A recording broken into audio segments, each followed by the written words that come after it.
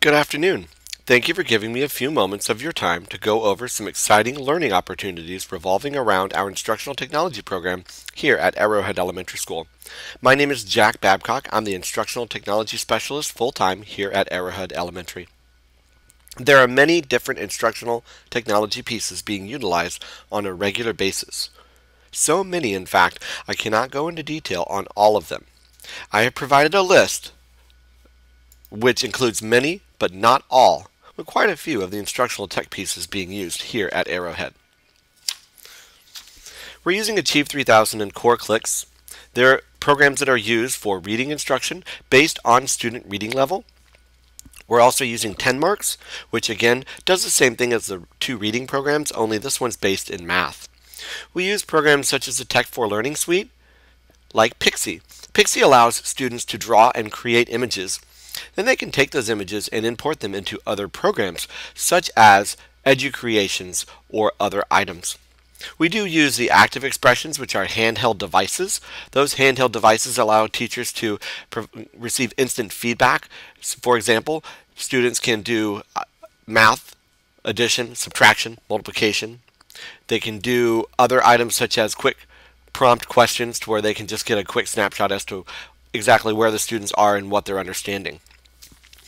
Teachers are also beginning to use YouTube videos. They're creating them and uploading them into our Arrowhead YouTube channel where students and parents can actually view for homework help and or additional assistance at home. We use programs through Virginia Beach such as the Defined STEM program, various iPad apps, Show Me, EduCreations, Toontastic, Chatterpix, Seesaw, and many others. And finally, we're going to be moving into a new chapter here at Arrowhead using the Google Apps for Education, which has been set up division-wide through Virginia Beach, and that's what teachers are going to be learning about within the next few weeks. I just wanted to give you a brief rundown about a couple of the programs. So the first thing that we're going to look at is Achieve 3000, and that's being used in our grades 3 through 5 classes. Achieve 3000 allows students to read a lesson, and they are all nonfiction based. They do a pre-poll. It's just a quick question. Some kids in Alaska traded places.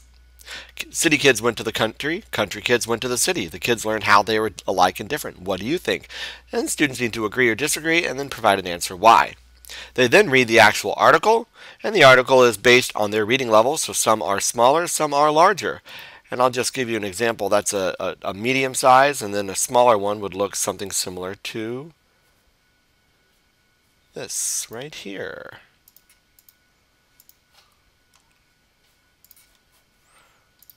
Not sure why it's not loading.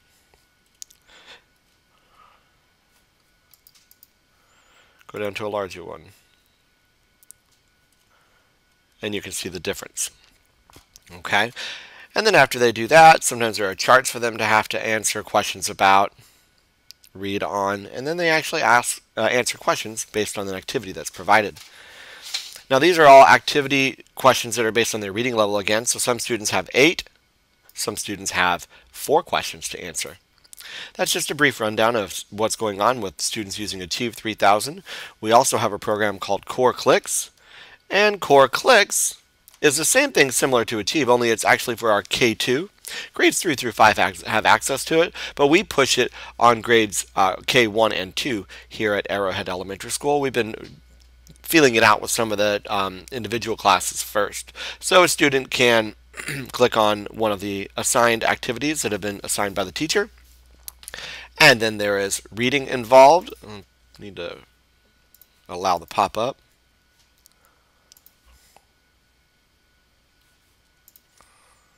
Okay. So with this particular activity, there's reading involved, and the nice thing about Core Clicks is it will actually read to them as well. It doesn't read the questions to them, but it does read the articles, which is nice assistance for our K1-2, especially our students that are struggling.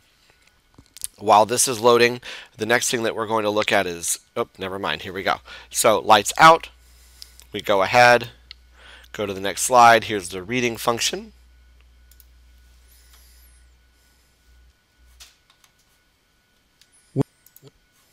Speed it up a little bit and hit play.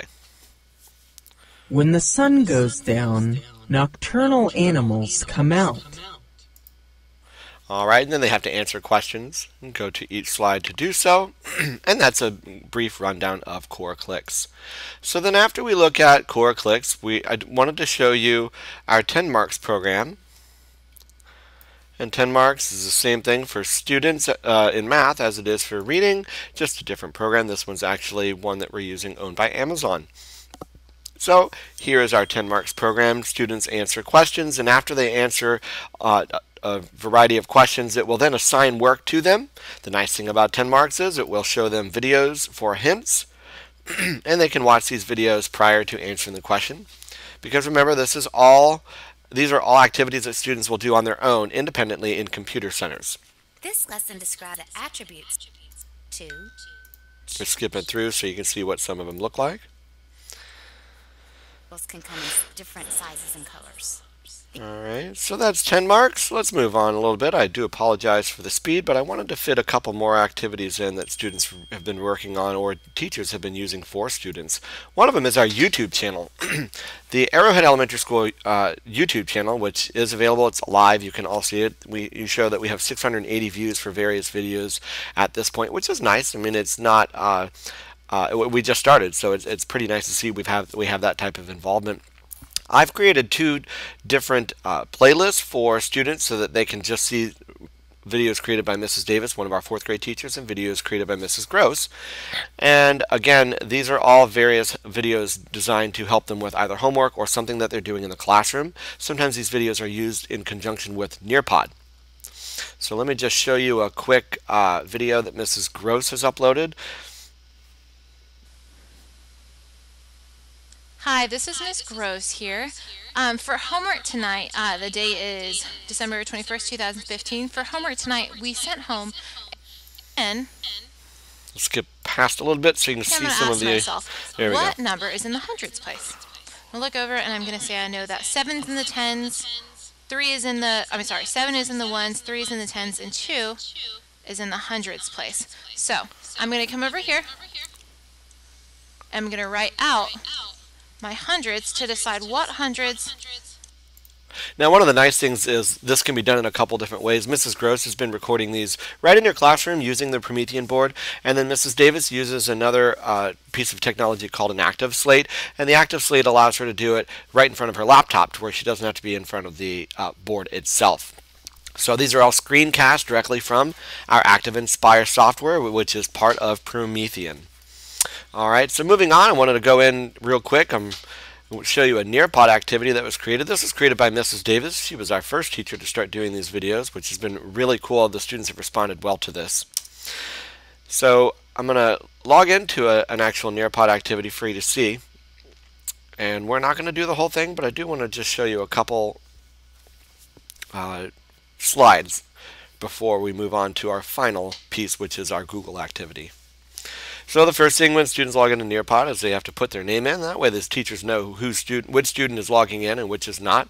So initially, right away, there's a video for them to watch, and it's going to give them directions on how to do a specific task that Mrs. Davis has taught. Today, again, practice going through how to solve a division problem. So I'm going to skip a little bit Okay. so you can see. Here we go. It's going to be 862 divided by 4.